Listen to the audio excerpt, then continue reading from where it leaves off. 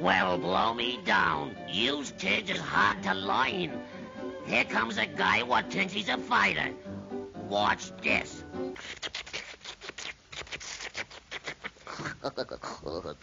Oh, went on the Adam's apple. Oh. Popeye the Sailor is the rough and tough seaman with a heart of gold, created in 1929 by cartoonist Elsie Christopher Segar. Unlike most of the characters we have explored in this series, Popeye didn't start his life in the animated medium, but in newspaper comic strips. And while our cartoon origin stories usually begin with a fight for fame and success, this one begins with pure chance. Popeye was essentially a happy accident, an intended one-off character who gained unanticipated popularity in comics, leading to an insurmountable success in cartoon shorts, rivaling even the likes of Mickey Mouse. Initially produced by the Fleischer Studios and Paramount Pictures between the 1930s and 1950s, Popeye cartoons would later cross into the television era under the likes of Hanna-Barbera and Gene Deitch. Unfortunately, Popeye found himself victim of the modern times, with various reboots and reimaginings, each more watered down than the last, struggling to uphold his popularity throughout the decades. In 2019, Popeye turns 90 years old, and to celebrate, I will trace his entire evolution from 1929 to now. To do so, we will look at the character's history from comic to screen, and the changes in his design, personality, and stylistic approach prevalent across a near century of strips, shorts, television series, and feature films, in this edition of Cartoon Evolution.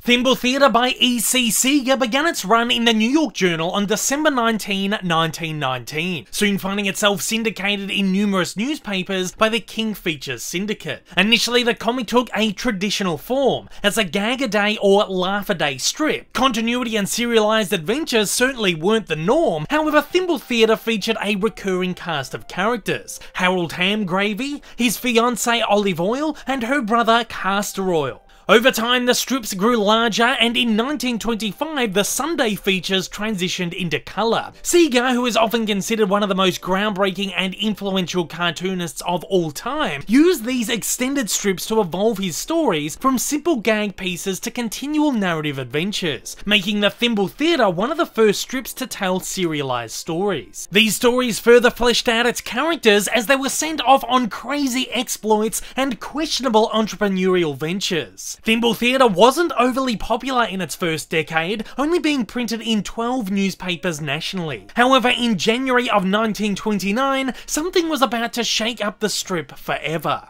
In one story beginning in September of 1928, Hamgravy and the Oils set off towards Dice Island, a faraway locale home to a shady casino at which they planned to swindle millions with the help of a lucky bird or wiffle hen. The team buy themselves a boat and plan to hire the first sailor they come across to captain it. In the January 17, 1929 strip, they meet a crotchety, no-nonsense, one-eyed, toothless sailor who goes by the name Popeye and is willing to head the expedition for a small fee. Segar noted that Popeye merely happened into his strip. He wasn't intended as anything but a simple plot device designed to get the characters from A to B. However, over the course of the story, Segar found him a great source of comedy and used him in a pivotal role. Many of the attributes that would form the Popeye character appeared in Dice Island. His irritable personality, bad temper, blunt attitude, savvy nature, notoriety for quick wit and sarcastic quips, all juxtaposed with his heart of gold and gallant nature. His superhuman strength was also explored, initially explained as attained luck from the wiffle hen. Popeye's design was fairly simplistic, in keeping with the style of the strip at the time. However, his iconic look was almost immediately established. His ever-present tobacco pipe, bulging tattooed biceps, and instantly recognizable screwed-up face that, as described by Olive Oil, looks like a ship shipwreck. In fact, Popeye was allegedly based on a local from Segar's hometown named Frank Rocky Feigl, who had a similar appearance and disposition. Popeye was initially dressed in a white sailor uniform, obtaining his iconic black shirt during the story in a game of chance. Popeye was a character unlike any that had been seen in comics before, and instantly became a favourite of readers. Perhaps not realising, however, Segar removed him from the lineup in the following story as originally intended. Fan backlash immediately ensued, as letters flooded in imploring Segar to bring him back. Realising that his one-and-done character had spawned an immense interest which he hadn't seen before, Segar soon brought Popeye back, giving him the starring role. By 1931, the strip was renamed Thimble Theatre Starring Popeye, and refocused to follow the wacky exploits of the scrappy Sailor Man, while Ham Gravy was dropped from the strip, never to return. As a result, Popeye won over the affections of Olive Oyl, and the two became coupled, even receiving a child in the mail named Sweepy in 1933. The newly revamped Thimble Theatre became one of the most popular strips of the 1930s, growing in syndication to over 500 newspapers, with Fortune magazine calling it their second favourite cartoon strip, behind only Little Orphan Annie. Comics historian Brian Walker credited the popularity with Segar's masterful blend of comedy, fantasy, satire, and suspense. While Peanuts creator Charles M. Schulz would call Popeye a perfect comic strip, consistent in drawing and humour. Popeye's design slowly refined over time, with his face rounding and flattening out, and his biceps bulging like balloons. Likewise, his character continued to grow, with iconic elements added such as his large consumption of spinach becoming the source of his superhuman strength, though he was rarely shown eating it. Not only did Popeye have a powerful punch, he could also survive being peppered with bullets, powers he used to defeat the members of his ever-growing rogues gallery.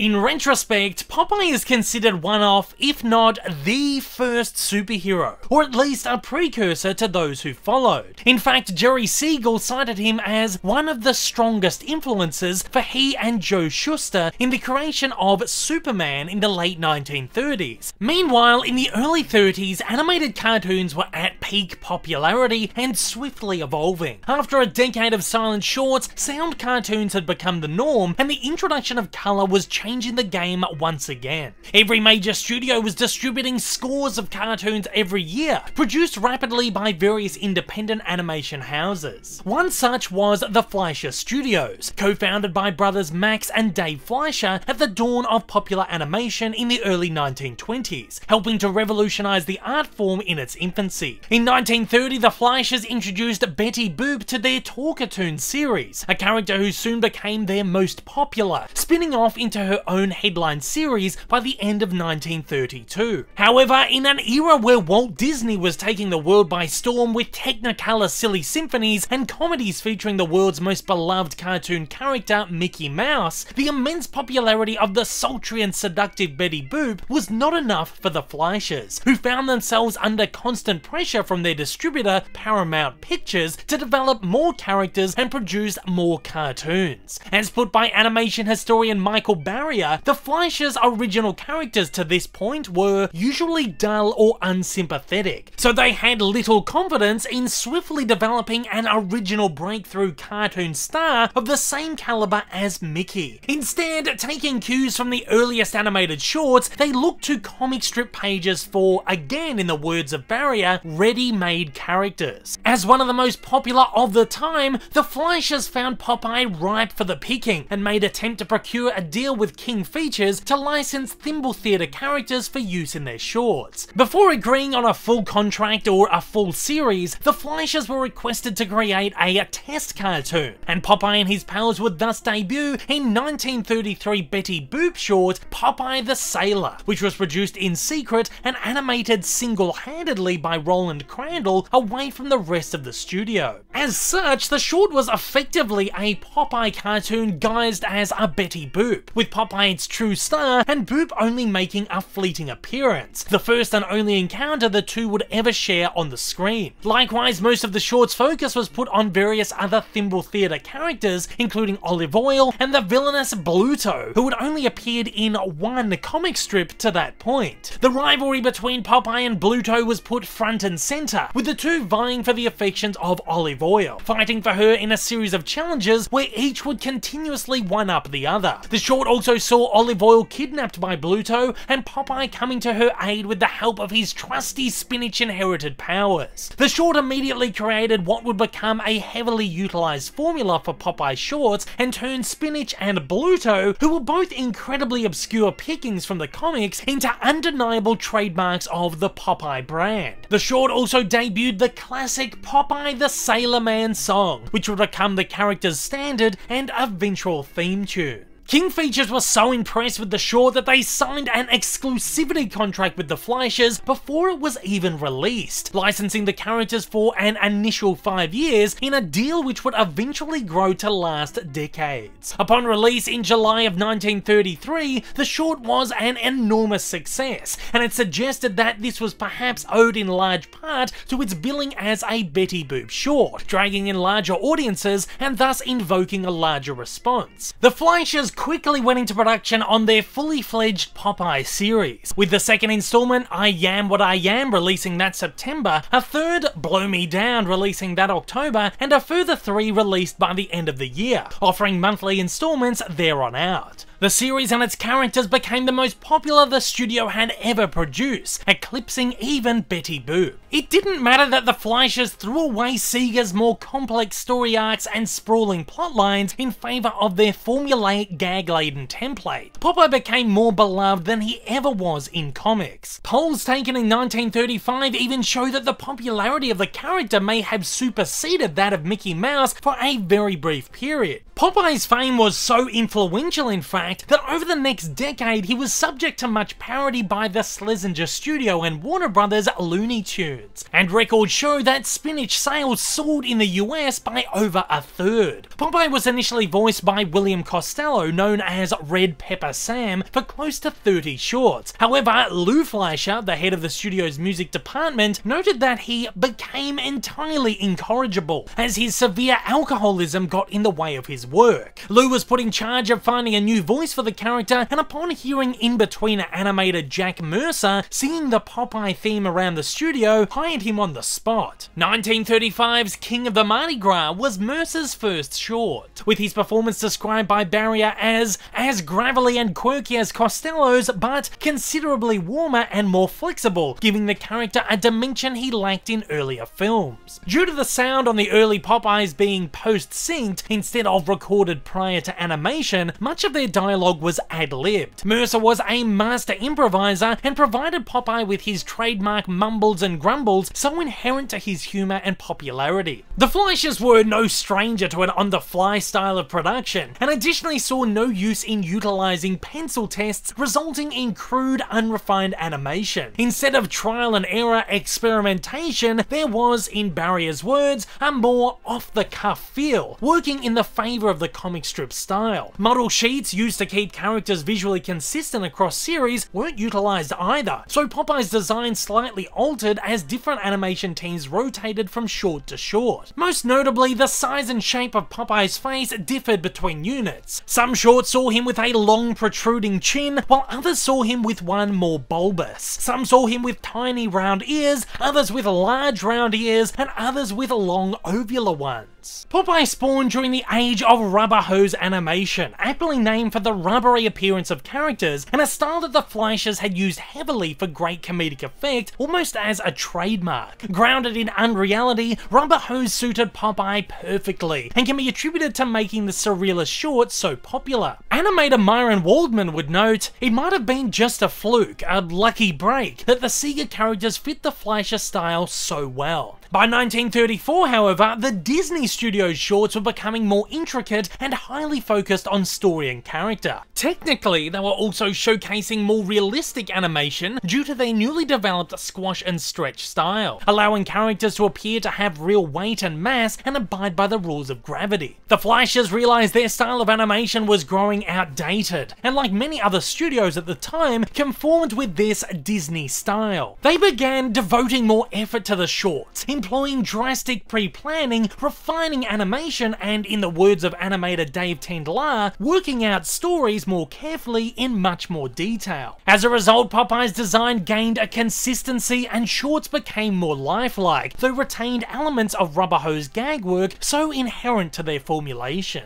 As the Disney studio currently had exclusivity over the 3-strip Technicolor process, and the 2-strip process paled in comparison, the early shorts were produced in black and white. Popeye in fact did not appear in colour until 1936's Popeye the Sailor meets Sinbad the Sailor, a 2-reel short running at 16 minutes, twice the length of a regular Popeye. This was followed by 2 more 2-reel colour features, 1937's Popeye the Sailor meets Alibaba's 40 Thieves, and 1939's Aladdin and His Wonderful Lamp, the longest of the 3, running at 21 minutes. Centering around the tales from the 1001 Nights, these were the only colour Popeyes produced by the Fleischers, and were made solely to convince Paramount to fund a feature-length film starring the character. If the distributor agreed, it could have been the first ever feature animation. However, Paramount first wanted to see how Snow White and the 7 Dwarfs, ridiculed by the press as Walt Disney's folly, fared critically and commercially. The specials heavily utilised the Fleischer's stereoptical process, which allowed placement of film cells in and around 3-dimensional model sets, their answer to Disney's multiplane camera. It was a highly effective technique, adding an innovative, dreamlike, fantastical feel. The shorts, marketed as 3D cartoons, were instant fan favourites, and are amongst the most stunningly animated Popeyes. Impressed with them and convinced by Snow White's eventual acclaim, Paramount agreed to fund the 80-minute cartoon feature Gulliver's Travels, released in 1939. Though Popeye had initially been planned to take the lead role and was the impetus of the film in the first place, the Fleischers strangely decided against it. With the US entrance into World War II following the Japanese attack on Pearl Harbor in 1941, the Popeye shorts were given a drastic overhaul. The character was evidently drafted into the US Navy, with his outfit changing to the standard US naval attire. Beginning with the Mighty Navy, in a sizable series of World War II themed shorts, many considered propaganda today, Popeye was less often seen fighting off Bluto for the affections of Olive, and instead seen using his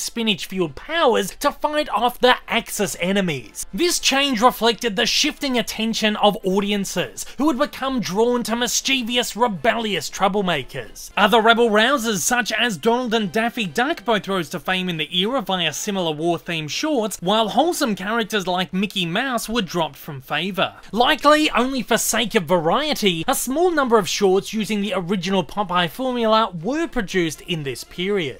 At this same time, the Fleischers found themselves swimming in debt, which slowly broke down their professional and personal relationship, led to a studio division, and a drop in quality of their film output. Despite producing a number of series, the Popeyes remained the only ones drawing crowds and making money, so cinemas began rejecting those that didn't star him. The Fleischers had to use Popeye revenue to offset Paramount's $250,000 lost on the rejected cartoons, and additionally found themselves penalised $350,000 by the studio for going over budget on Gulliver, and a cumulative debt equivalent to almost $11 million adjusted for inflation in 2019, which they failed to pay. Despite finding great success with their 1941 Superman short, an attempt to exploit a profitable character to cover their dues, their second feature-length venture, Mr. Bug Goes to Town, released that same year, bombed at the box box office and didn't even recoup its production costs, with Superman being signed an entire series projected to cost more per installment than any cartoon they'd ever made, in fact 4 times more than the Popeyes. It seemed almost impossible for the Fleischers to work themselves out of the debt. This was the final straw for Paramount, who forced the Fleischers to resign from their own company and called their loan. The Fleischer studio was thrown into bankruptcy, and Paramount effectively immediately took control of it, rechristened it Famous Studios, and continued the various productions. After 109 shorts, the final Fleischer-produced Popeye was released in July of 1942, with the first Famous Popeye releasing that August. It's unlikely that audiences even noticed the changeover, as the early Famous Popeyes were almost indistinguishable from the later Fleischers, continuing to utilize the World War II backdrop and story focus. In fact, the naval costume designs had become so iconic of the characters in this era, Famous Studios continued to use them well after the end of World War II in 1945. However, as Famous began to forge their own path with the series, they made a few notable shifts. 1943's Cartoons Ain't Human, Famous's 14th Popeye short, was the final produced in black and white, with the following, Her Honor the Mayor, the first produced in colour, marking a new stylistic direction for the series. Famous would notably develop their own Popeye formula, depicting a love triangle between the 3 leads. Most shorts would see Olive Oyl falling for Bluto, and Popeye vehemently trying to win her back, usually beating his rival to a pulp with the help of Spinach. With this change, Famous also mixed up character designs. Bluto was made larger and more muscular, the prototype of a burly man, while Olive Oyl was given more attractive features, such as smaller feet, lusher hair, and large round eyes, moving away from the small black dots used by the Fleischers. She essentially became more feminine and less goofy. However, this also resulted in a new, less attractive, superficial personality. Popeye, on the other hand, was kept much the same, however, likewise gained large round eyes, and in 4 shorts was randomly seen in a blue uniform. With the extra cost and man hours associated with the switch to colour, the studio could no longer produce monthly installments, releasing an average of 8 annually in following years. The Popeye series managed to crawl into the 1950s, but after a decade of formulaic stories rarely offering anything new, animation historian Leonard Moulton notes that they began to lack the ambition and sophistication of the earlier efforts. Additionally, they had been gradually toned down over the years, focusing less on crude, edgy humour and finding a style aimed more towards children. Overall, audiences grew tired and uninterested. In 1953, Famous produced the first and only 3D Popeye short, Popeye the Ace of Space, in an effort to win back the audience. While initially well received, other than being a fun one-off gimmick, it did little to revive the overall popularity of the series. As the 50s drew to a close, the golden age of theatrical animation was nearing its end, and television was rapidly becoming the entertainment vehicle of choice for audiences. While some of the more popular cartoon characters managed to survive theatrically into the early 1960s, others, such as Popeye, couldn't even see the decade out, with 1957 seeing the release of his final theatrical short, Spooky Swabs, the 122nd under Famous and 233rd overall. Famous continued to make theatrical cartoons of decreasing quality based around other original characters, until 1969 when Paramount closed the arm. Popeye did, however, like many of his cartoon brethren, find an afterlife on TV, becoming one of the first, alongside Bugs Bunny, to transition onto the medium with original content. Much like many other theatrical cartoon series, early Popeyes had been airing on TV since the mid-50s, and managed to reinvigorate audience interest in his classic material. Considering Paramount only owned theatrical rights, King Features, who didn't earn a cent from the TV syndication, saw a great opportunity to capitalize on their IP, and commissioned a brand new series, Popeye the Sailor, originally airing on ABC between 1960 and 1962. King Features utilised the limited animation style, prominent on television animation of the time, for the sake of faster, more efficient production. Limited animation made use of shortcuts such as less detailed drawings, recycled animation, held cells, and still characters. And while it often resulted in glaring errors and questionable artistic choices, choices, the series was a ratings hit and beloved by audiences, though modern fans don't view them as favourably. While the Fleischers and Paramount had churned out 9 to 12 shorts a year, King Features produced 220 shorts in only 2. That's just 13 shy of the total number of theatricals produced in almost 25 years. To achieve this, King Features additionally outsourced the work to a variety of studios concurrently. Jack Kinney Productions produced 101 shorts, Seymour Nightel produced 63 under Paramount Cartoon Studios, Gene Deitch and William L. Snyder produced 28 under Rembrandt Films' Hallison Bachelor, Larry Harmon Pictures produced 18, and Gerald Ray Studios produced 10. While the multiple studios tried their best to find a consistent artistic look, marginal differences in character design and animation style are evident across the cartoons, leading to an overall series style that has been described as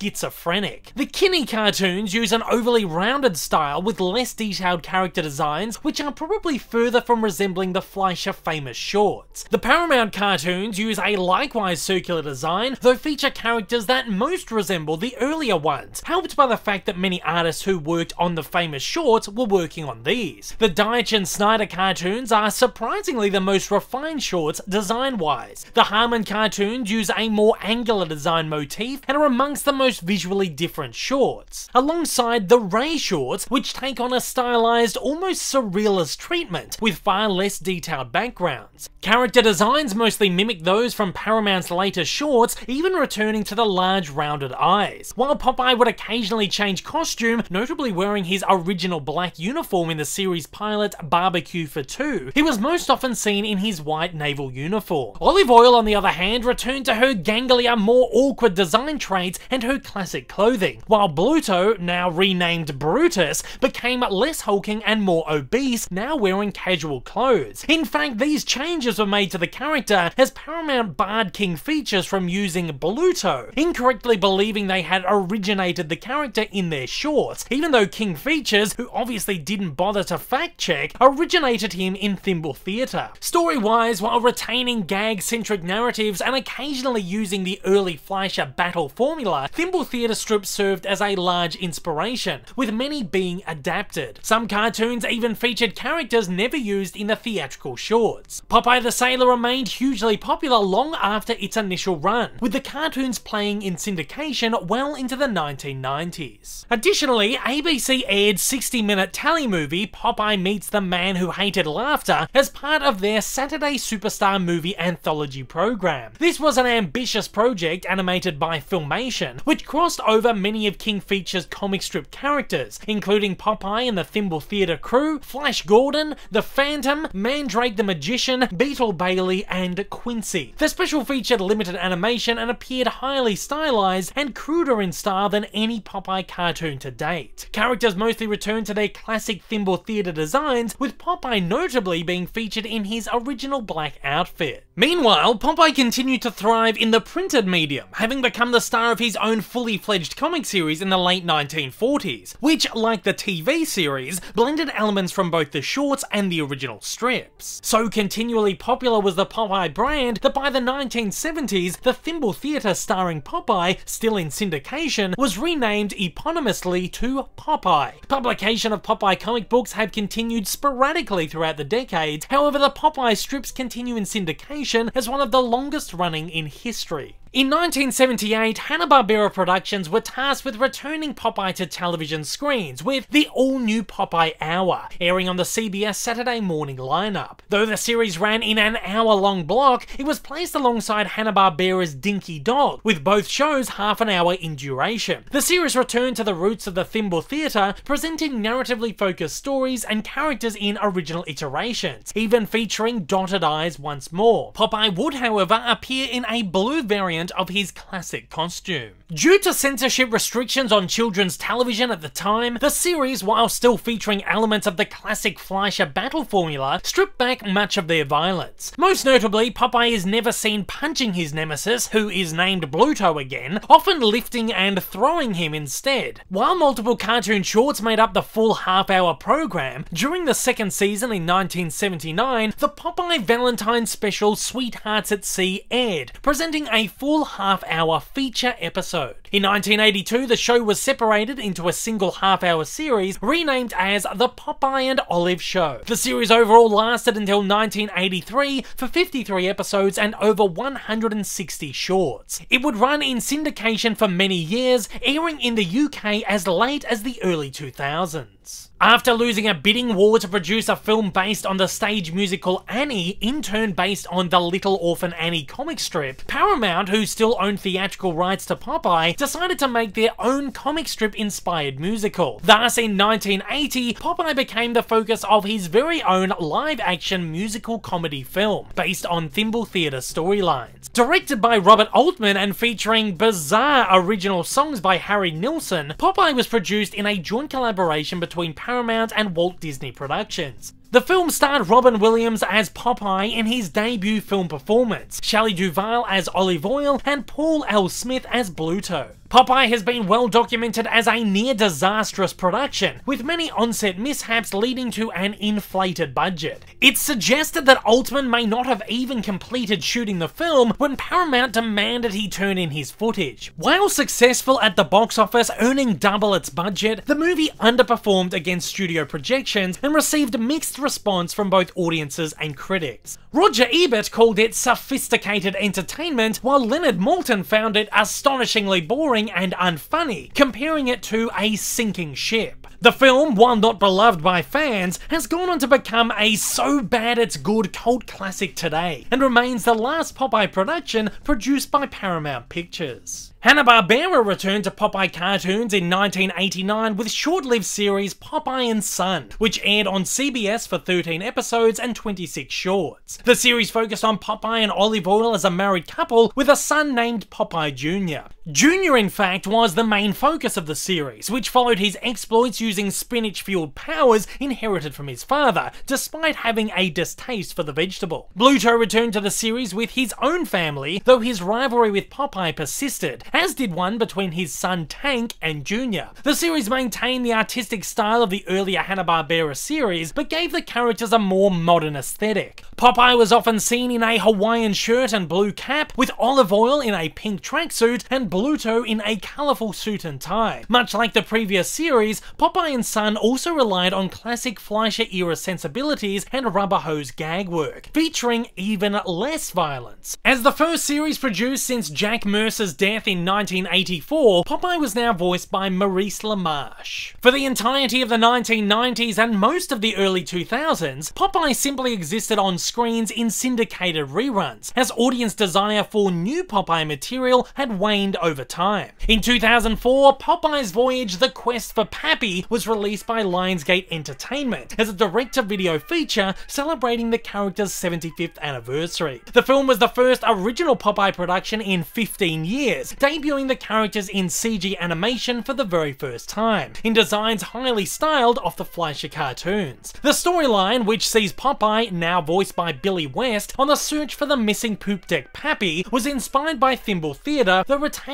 the love triangle elements of the famous shorts, even though Bluto is strangely presented as Popeye's first mate. The animation was produced by Mainframe Entertainment in a low-budget limited CG style, leading to much criticism. In 2010, however, Sony Pictures Animation announced they had secured rights to Popeye for a CG animated theatrical film, with Samurai Jack and Dexter's Laboratory creator Genndy Tartakovsky at the helm. Tartakovsky said he planned to explore how Popeye would translate from the old 30s and 40s cartoons to today, and planned to contemporize him without losing the heart and sincerity of what Popeye really is. In 2014, a short animation test was released showcasing a gorgeously animated sequence filled with classic Popeye gag work. The test footage was highly praised, however the project never eventuated, with Sony instead releasing the Emoji Movie in its place. Sony insists the project is still in active development, however the last official update came in January of 2016.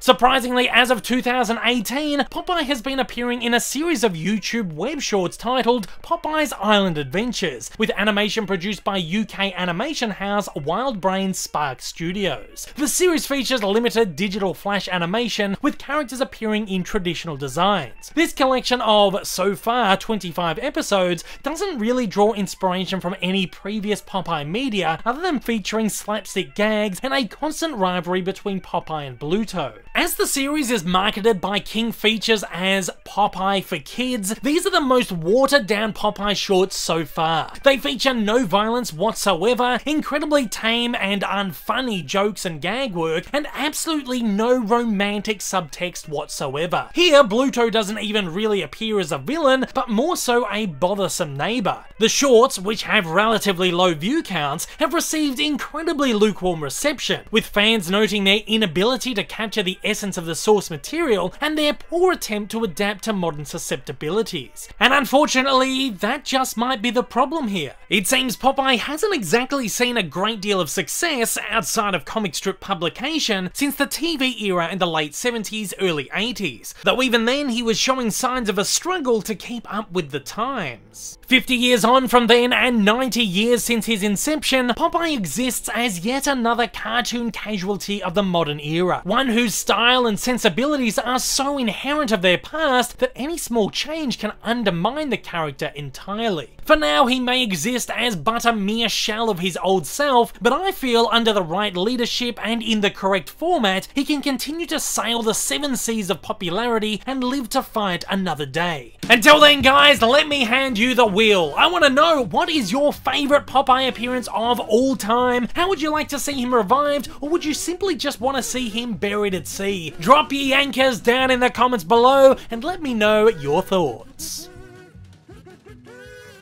If this is your first time viewing one of my videos and you'd like to see more like it in the future, then please don't forget to hit that big old subscribe button up on your screen, as well as that like button down below for that little extra support. Also, don't forget to check me out on social media, and please consider supporting me over on Patreon. Thanks for watching and have a fantastic day.